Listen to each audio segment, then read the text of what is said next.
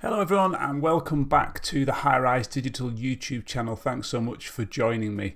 And in this video we're going to look at block templates for custom post types, and that'll become more clear in a second. But before I do, it'd be great if you haven't already subscribed to the channel to hit the subscribe button below. And of course, if you're liking this video, it always helps us out if you hit that like button, which is also just down below.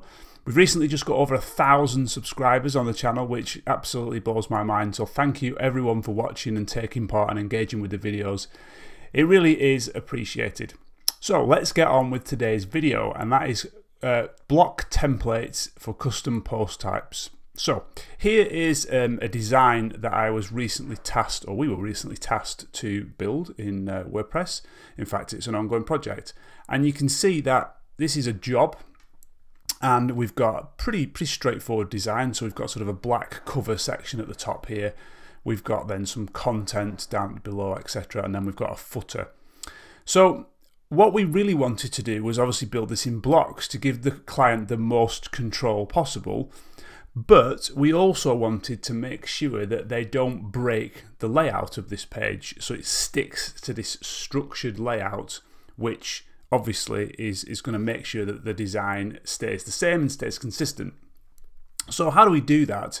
Well, in the old-fashioned way, I suppose, with WordPress, is what you do is you'd create fields for each of these things. So this would be the post title, the production manager.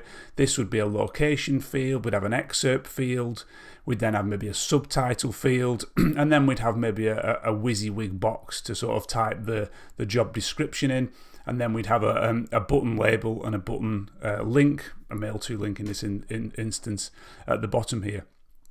So what we decided to do instead was to use blocks, but we wanted to restrict this, so this is how we went about it. So I was looking round at how to do this and found this page on the developer handbook on WordPress.org, and this is the block editor handbook as well. And it talks about templates and how you can provide templates of blocks for different things. So essentially, you can see here that when we're registering a post type, I'm actually just going to skip this bit on the API. I'm going to talk straight down here to custom post types. When we're registering a custom post type, this is a shortened version, but you can see that, I'll just zoom in actually so you can see it a bit better. We can set a template option. This is a new thing for when the block editor started. And we can give it a template. And the way it works, it's a little bit messy, but it works, is we pass it a massive array of all of the blocks we want to use. And the great thing is we can nest these blocks as well. So this template is an array, and inside that, each block you want is also an array, and we pass the block name, we pass any arguments or parameters or attributes that we want to set on that block. So in this instance, we're adding an image block, and it's going to be aligned left. And then we can nest them as well, which I'll talk about in a second. So let's just jump over to my code, and we can talk about what I actually did here. So here I've got a file in my utility plugin for the post types I'm adding for this particular site, and you can see I'm registering a job post type. So here it's called Dialect Inc. job, and I'm setting all the usual things, description, whether it's public, whether it's got an archive, blah, blah, blah, blah, blah, all the sort of normal things. And then I've got the labels. I've got that it supports the title and the block editor. I've got that it shows in REST, in the REST API, which is obviously going to make it work in the block editor. And then here is the information that is important to this video. So I'll come back to template lock in a second. Here is the template that I am creating. So this is basically going to pre-populate the editor in WordPress with a set of blocks that I've created the layout for. So to start with, I'm creating a core, a group block essentially. Core is the prefix for all the cores, and that means you can also populate it with custom blocks as well, which is quite straightforward to do.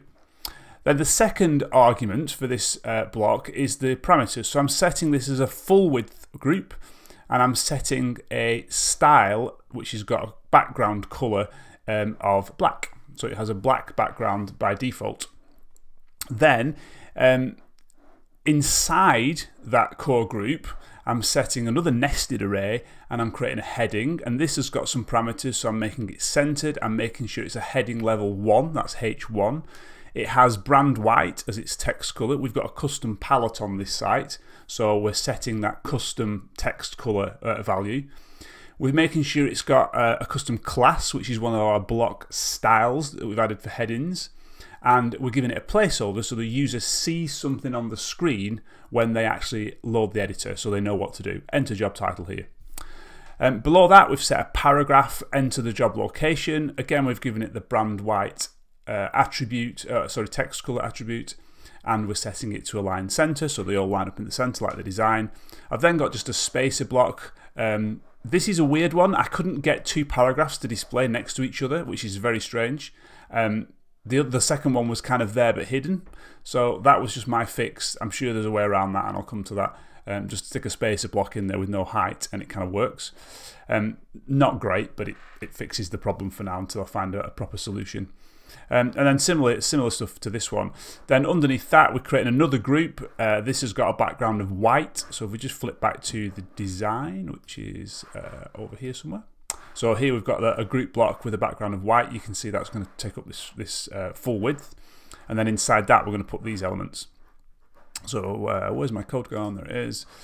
So you can see the background of white. It's no, we don't need that to be a full group because we're not having the content of it full. You may want to do that depending on what elements you're putting inside it, of course. And then again, we set a heading. This is aligned left this time. It's a heading 2. We've already got a heading 1. This is going to be a black heading, and again, we're putting the job title in. And then we have I'll come back to this one in a second.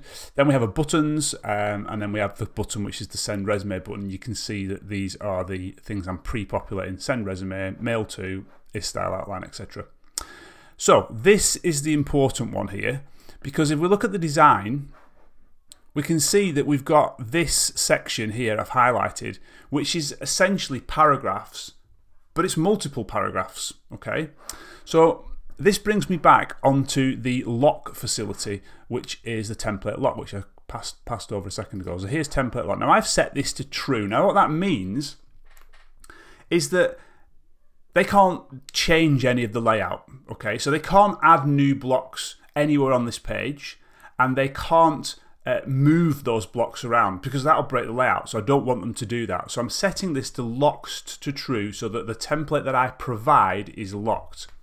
And that works beautifully, except for this bit, because this bit is more than one paragraph. So I could put them a paragraph block in there, and then they could start typing, but they want more than one, and it wouldn't allow them to add more than one paragraph. So the way I've solved that is to add in this special group block, which has disappeared. Where is it? There it is. So I'm adding a core group block into there, and then I'm setting this attribute called template lock to false. So this particular group is not locked, and they can add in inside that group whatever blocks they choose. So they may well want to add headings, paragraphs, etc., maybe lists to output the job description. So that's how I've actually done that, and template lock solves that problem, and it honors the fact that this template, this group block is not locked, and it allows you to put stuff inside it. So that's how that's done. Let's just have a quick look in the WordPress admin at how that looks as well. So if I go to jobs and click add new, you can see what happens here. So it creates a new job post, and here we go. Here's my template all set out and ready. So add title, we've got enter job title here. This is the sort of group block that I created with the centered things. If I scroll down here, this is the second one, and here is that special group block that is not locked. So you can see if I click on like the resume thing, I can't move this around, and I can't actually add new blocks at the bottom of it. There's no inserter. This is grayed out. I can't click it at the top here. But what I can do inside the group block is I can add a block, and now I can go and add any block. I can browse all the blocks and I can put them in there. So that allows the client to then add the paragraphs and the content in this case to this particular block area. So this was a real revelation to me that allows us to really start to pre-populate those custom post types with the blocks that we want the user to have, giving them some control where we want them to have it, and locking down the control where we don't want them to change it. So that was really, really important, and it works really, really well. So you might be questioning and saying, well, how did I find out how to do this? Because if we look at the handbook page, it mentions nothing about that special group block that allows you to unlock it. So, and this was something that came up in a meetup that I attended online. I think it was the Cheltenham meetup. So well done to those people for running that meetup. And it was to have a look at the files called block.json. And let me explain what that means. So this is the WordPress install, and in the WP includes folder, we have a blocks folder. And in the blocks folder, there's a folder for every block. So what I was looking for in here was the group block. And I thought, this is perfect. I can add a group and hopefully I can allow them into it. And every block has a block.json file. So let's have a look at the group block one. And this tells you all of the attributes and things that this block supports. And brilliantly, it allows me to pre-populate those things using that template array. So you can see here, I found this attribute name called template lock, and its options are all insert or false. So the template lock of all basically means that everything's locked. Insert means that you can insert blocks, but they can't move existing blocks. And false means nothing's locked at all, I believe. So I was able to pass a template lock into my array and make that group block do that. Additionally, if we just go back to my file again, which has got post types in, where's it gone? There it is. Additionally, you can see I had the same issue finding all of these things. How do I set all of these things, and what can I and can I not set? And found this in a very similar way. So this is a heading block. So again, if I go and find the heading block in the blocks folder, whoops, where's it gone? Here it is, and open the block.json file, you can see that I've now got all the options that I'm allowed to set. Text align, I can set the content of that, that's like the text you see. I can set the level, I can give it a placeholder, I can set class names, I can set colors, etc, etc. So these block.json files are actually very, very useful. So if you haven't had a look in them, I'd urge you to do so. Obviously, I'd love this stuff to be documented better on the developer handbook, and I'm sure that will happen in time.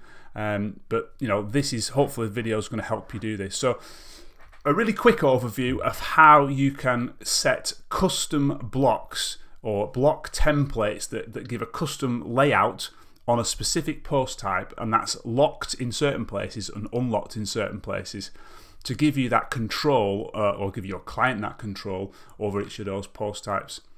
So I hope you enjoyed that video. I hope you found it useful, and if you've got any comments or questions, then please add them in the comments below. I'd love to hear what you think, and hopefully we can all make this better as well if we can contribute. So thanks for watching, and again, if you haven't subscribed, please subscribe to the channel, hit the like button if you enjoyed this video, and I will see you next time on the next video. Thanks.